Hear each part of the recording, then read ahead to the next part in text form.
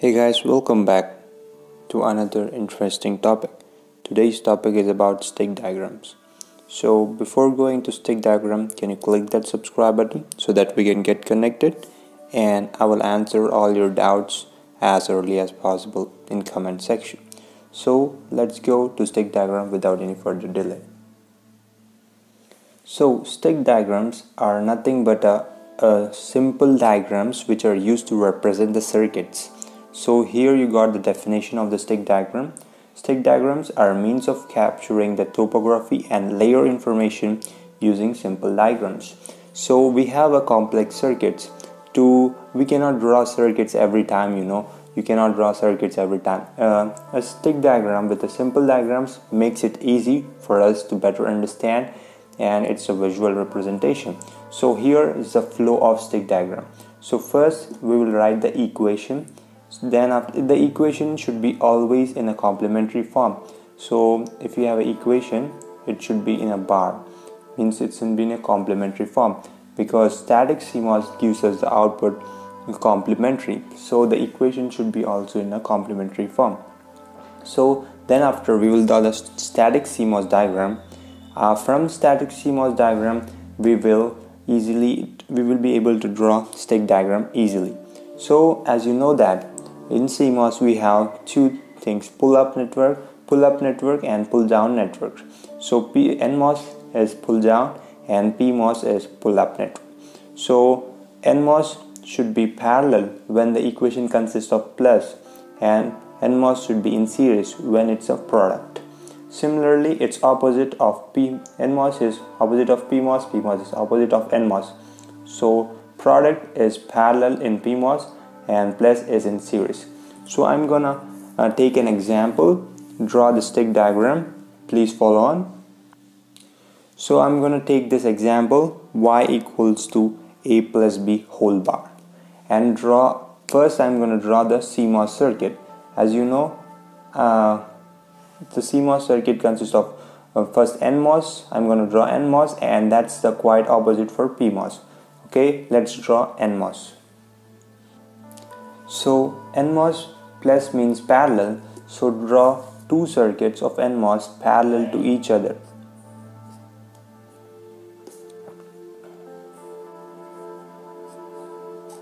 So these are parallel.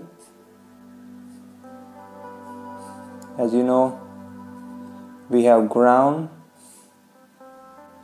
this is ground, and then we need to draw opposite. This is NMOS, okay, NMOS is done. So we need to draw PMOS.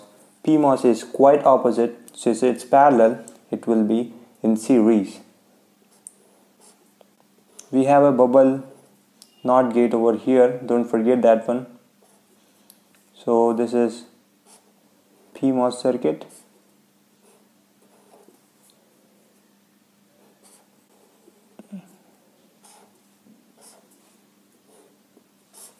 and this is VDD. This is pull up network, it will be always pulling up the network to high, this will be pulling always down. So these are A and B, this is A and B. The output will be A plus B whole bar. So before going to stick diagram, I want you to know that it would be simple for you if you write source and ground for this transistors. So this will be gate, this will be gate. So whatever the extensions will be gate, don't forget that source. So here coming from top to bottom, so the sources will be source and drain of this one, source and drain, okay. Now here in NMOS, source is downwards, so this one will be source, this one will be source, and drain and drain. I hope you have understood how to draw this diagram. This diagram, if you can draw, that's almost done, it's almost done. Now let's go to stick diagram. So first thing, we need to draw VDD and ground. Okay, let's draw VDD and ground. I'm taking a blue color, okay, take blue color for VDD and ground. There we go. You got VDD and ground.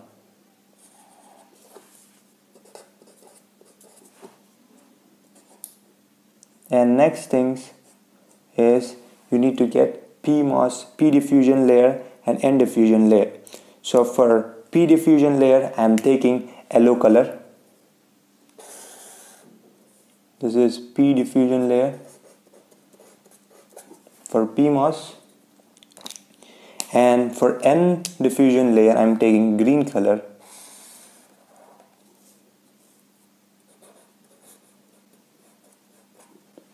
Okay, now we have got P diffusion and N diffusion, but we need transistors, so we need to have a polysilicon layer. So for polysilicon layers we need to look at the terms, how many polysilicons we need to draw. For example, we have two terms over here, two variables A and B, so we need to draw two polysilicon diffusion layers. So you got one that is for A and another that is for B. Okay, this is for A and this is for B. Okay, now since we got transistors, we got 4 transistors, as you can see over here. You got 4 transistors. This is for PMOS A, PMOS B, NMOS A and NMOS B. You got 4 transistors. Now we need to connect the source and drain of the transistors. So for this I'm going to use a black color pen for connections. First we need to write source and drains. So first make sure that these are connected. So as you can see over here, drain and source of A and B are connected. So this can be drain and this can be source. Okay, and now source is over here, which is connected to VDD. So let's make a connection, and don't forget to put a cross mark that indicates that it's connected. Okay, so we got drain and source over here. Now let's go to NMOS. So both the sources are connected to a single ground. So let's make this as source of A and this is of source B. Okay, both the sources are connected to ground. Both the sources are connected to ground. Okay, now we have drains. So now the drain is connected to the output. So here the drain is connected to output. So both the drains are connected to the output. So this is output Y, which we require. But don't forget that B drain is also connected to output. So this is the drain. So we need to make connection for this one too. Don't forget to make the contact. Okay. So this is the stick diagram of Y equals to A plus B whole bar.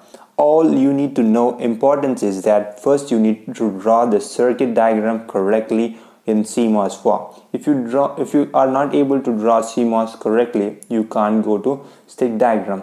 And don't forget to put this SD, source and drain, which will be a lot easier for you to draw in stick diagram. So for your clear understanding, I'm going to take one more example and show you how it's done for another example. So in this example, I'm going to take the equation as Y equals to A dot B whole bar. So let's draw the circuit diagram. This is most important. First, learn how to draw a circuit diagram. A dot B whole bar. A dot B whole bar, it means it's series in NMOS. That means we got in series. Okay, this is A and this is B. Connected to ground. Okay, we are done with NMOS. Now we need to go with PMOS. In PMOS, it's parallel. So let's draw two parallel circuits. Don't forget the bubble.